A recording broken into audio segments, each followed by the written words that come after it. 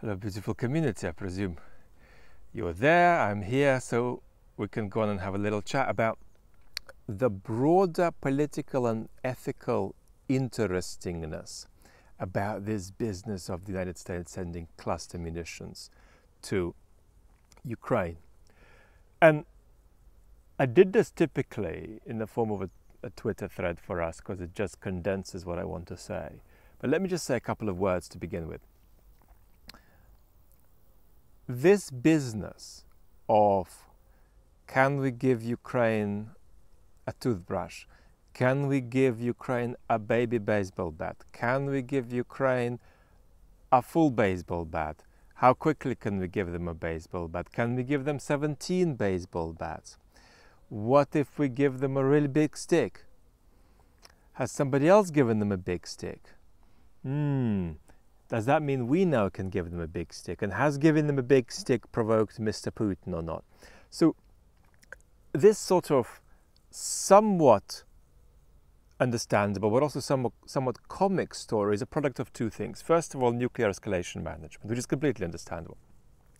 But it's also, frankly, a product of a superpower projecting itself on the international scene in a way that on this particular occasion we can say is constructive and benign. United States supporting Ukraine, but without a clarity of proactive strategy. Right? And that is one of the sort of brick walls we just crash into so often when we talk about the international scene and try to engage in some normative reflection about it. That we're often dealing with platitudes beyond which we haven't reflected much. Now, we often talk about platitudes in our conversations. There are plenty of platitudes about on the pro-Ukrainian side. There is, for instance, the platitude among the Russian opposition about how they want to live in a normal country. I mean, there is a platitude in much of the Ukrainian internet scene which is about joining the civilized world, and also about decolonizing and derassifying without a constructive picture of exactly what that means for Ukraine. But there's also a really, really, really, really, really big platitude that we will be talking about a lot more, and that is preserving the rules-based international order. Now, if you think that there is such a thing as that, and all we need to do is preserve it, I mean, your analysis of the international scene, of the disorderly nature of it, of the sustained period of incoherence of the international scene that we are entering into, your picture of that is a little bit in the realm of comedy if you think that what we need to do is restore or refurbish the already present international, the rules-based international order. Now, a very important question arises, and if I weren't sick, I probably would have a piece about this in the Atlantic. There is time. And that is, how can Western powers reimagine the international order while their democracies are in decline? That hasn't actually been formulated properly as a question. We need to do it, we need to talk about it, and we shall. So, of course, the point of this conversation about cluster munitions is not to discuss cluster munitions, but to discuss the ethical and political interestingness of that move. And I am going to put as priority number 7 the fact that I rather follow the logic of the US administration on this. But I'm not here to tell you whether this is a great move or whether there's something wrong with it. This is not my job, even though I rather follow the logic of the US administration here. And I'm generally of the opinion, of course, that you know about, that we've systemically underarmed Ukraine, and it may be that we're now looking at some of the consequences of that. In my capacity as a moral philosopher, I want to say something about this cluster munitions story. The question, I say, isn't whether it's morally unambiguous or just for the US to send cluster munitions to Ukraine. The question is whether it is militarily necessary and whether that necessity outweighs all other political considerations. First, let's look at what the question is not. The question is not whether Ukraine should use cluster munitions. It is whether the USA should give Ukraine cluster munitions. Ukraine has, up to a certain extent, already been using cluster munitions. And of course, the Russians have been using them in outrageous abundance. The question is not whether Ukraine would get an immediate military benefit from US cluster munitions. The consensus seems to be that it would, and I'm not in a position to comment on that further. The question is not whether there are strong reasons for the USA not to give Ukraine cluster munitions. Any reasonable arguer must agree that there are. We'll come back to that, because this is really something that goes to the core of how we talk about things, that we really struggle with this idea that reasons don't go away just because they're outweighed, right? I mean, let's be just a little bit banal here. You might have a reason to take your kid to basketball, but you also have some kind of a group meeting, monthly group meeting that day for mums or for dads to talk about their marriage or something like that, and the two events clash. What are you going to do? Well, you're taking your kid to the basketball, but you're missing the group gathering. The pull to be at the group gathering doesn't evaporate just because you override it. You still have very good reason to be there. It's just on this occasion you have weighed it in favor of basketball for the kid, but that doesn't mean your reasons to be with the group have disappeared. They've just been outweighed. So outweighed doesn't mean disappeared. The question is, does a broad picture of US national interest, broad, which includes all the disputes about what might be construed as national interest, and introduces also clearly an ethical dimension into a US national interest picture, but does a broad picture of the US national interest allow the military advantage Ukraine will derive from getting cluster munitions to outweigh other considerations, including alienating allies who may be in a fragile consensus, if any at all, about whether this is good, routinizing the use of a weapon we may want to ban. And here there are stories, you don't just want to win the war, you want to win the war in the right way, and that in the medium to long term, winning the war in the right way matters. Damaging the moral case for backing Ukraine. And that's, I think, particularly important at the level of citizens in Western countries, right? We don't want to do things that are going to fragment further the capacity for political forces in Western countries that want to keep on supporting Ukraine or want to even escalate support to Ukraine. You don't want to put them in a position where they are beginning to sort of scrape the bottom of the pool without there being much water left there. You want that organic citizen support sustained. So, does Ukraine's military advantage outweigh all of that from a US national security perspective? There is also the question of endangering future Ukrainian civilians, and that might not be a very big question in the scheme of things, because we're talking about, endangering Ukrainian civilians now via not doing enough to stop Putin's outrageous imperialistic invasion. And here the answer, I'll still stick on this for a bit, of stuff exploding in years to come in Ukraine. Here the answer, that's up to Ukraine to decide, actually doesn't quite settle this. It's certainly up to Ukraine to demand these weapons. And quite frankly, Ukraine, anybody clinically sane in Ukraine's position would just demand every damn thing they can get that works, and demand it hard and fast.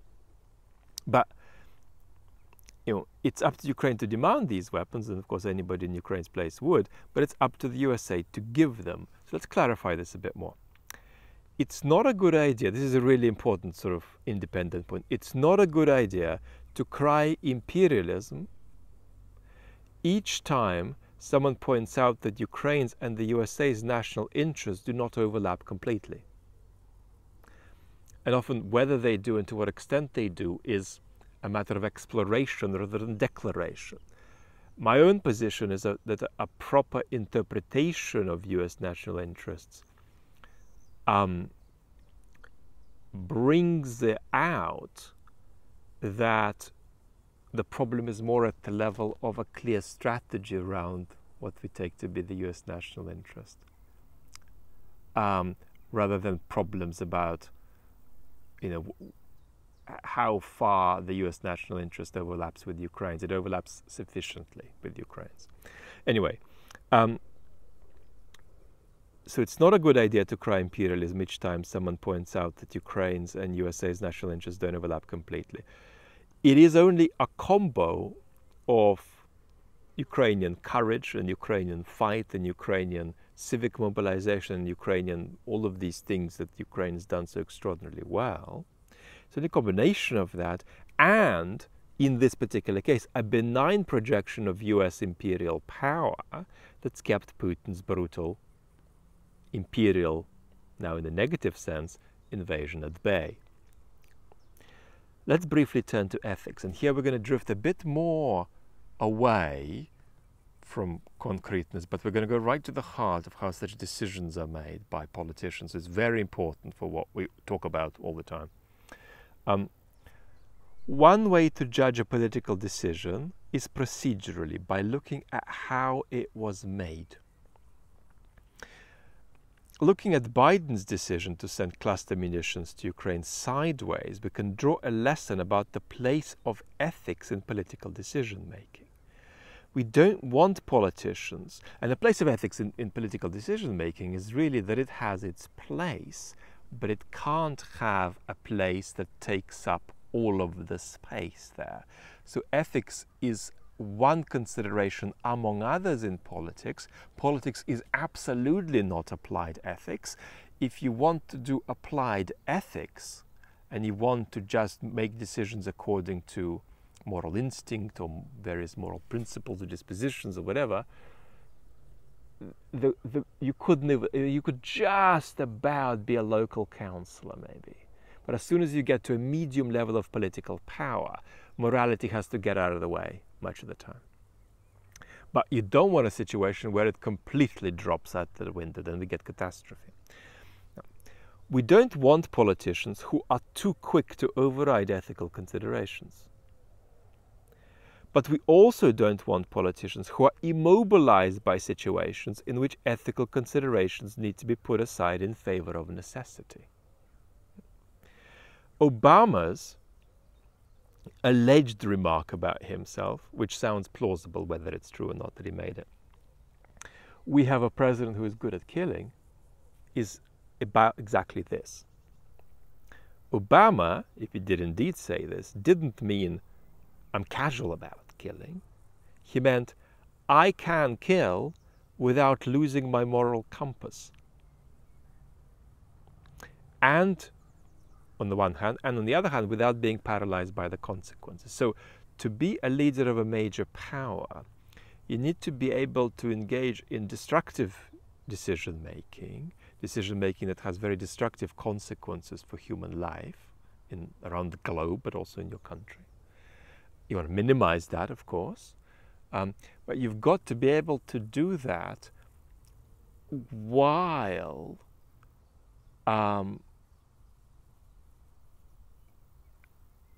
combining your dirty hands with a moral compass that has not sort of become emaciated in virtue of you having dirty hands, right?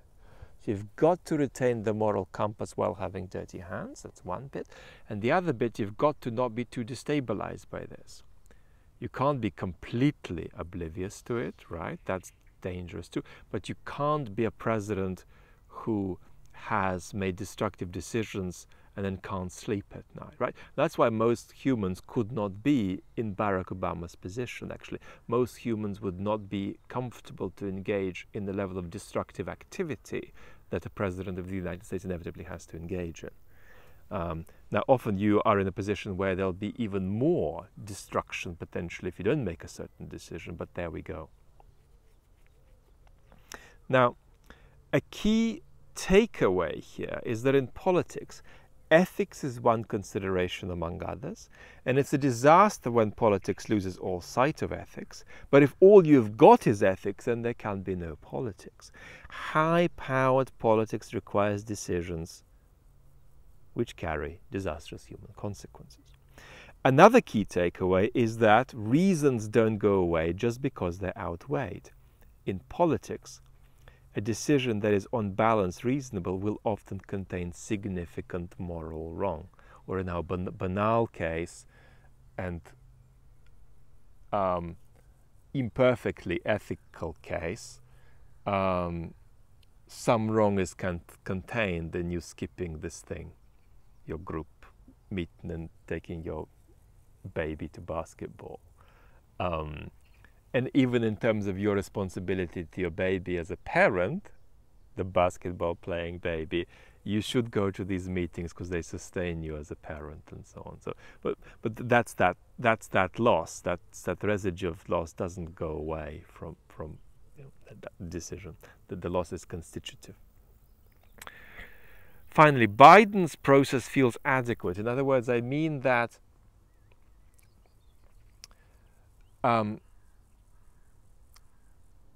ethically and politically, the way Biden arrived at the decision feels adequate, which doesn't prove the decision is right. But the reason it feels adequate primarily is because he absolutely felt the pressure of all the considerations against the decision that he made. Right? And whatever you think of Joe Biden, I think on this occasion this was very clear indeed. So I'm saying he prioritized US national interest in giving Ukraine a weapon she badly needs, and harmed, and here what I'm going to say is just a placeholder. You could put anything else, or you could put something better than what I've put in this place. So he prioritized the US national interest in giving Ukraine a weapon she badly needs, and harmed the political momentum toward a global prohibition of cluster munitions, right? Which means that it may well be absolutely right for charity organizations, for organizations like Human Rights Watch to say, hey mate, what on earth are you doing? Stop that now, right? That has to be the position organizations like that take. But at the same time, what Biden is saying here is, well, we're scrambling to handle this thing. We've got some things we want to avoid. We want to avoid any risk of Ukraine losing its independence, but we're also going to put Ukraine in the strongest possible position. What are realistic options now? I don't love this at all, but I'm going to do it. I think that's what we've got to do. And so there is cognizance of the weight of everything that goes against his decision. That's why whatever you think of that decision, I do believe it is procedurally adequate and shows a responsible politicking, right? But of course that does not mean that various organizations don't shout. It's their job to shout because they want to say, can we move 1 inch closer to a world without, cluster munitions? So that's how I'd weigh it. A few people, of course, expect to come to my, I don't know what the hell this is. What is this? Some kind of cafe I'm offering here, right? But they wanted just fish and chips. And the fish and chips would be, give it now! Shut up about all other considerations! So a few people wanted that from my tweet, but that is widely available. You don't need me to say that, right? And that's why that wasn't what this video was about. Been away for a day or two, I think, from speaking with you for health reasons. But I hope to be more connected going forward. Lots and lots of love and talk very soon.